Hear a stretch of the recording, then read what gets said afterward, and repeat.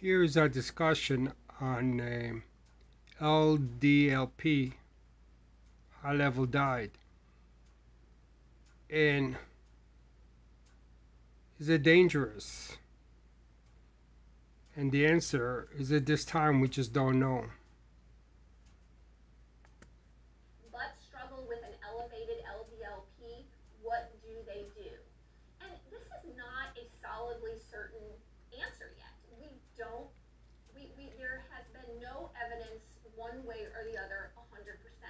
So this is one of those places that you really need to work with your physician on. So again, the Verta physicians may ask other questions. What are other risk factors that you may have, and how are those controlled? Or this is another place where we may say, let's go ahead and get something called a coronary calcium score to assess, is there really So I have to work with my doctor, but first I'll have to go to the nurse and investigate it further.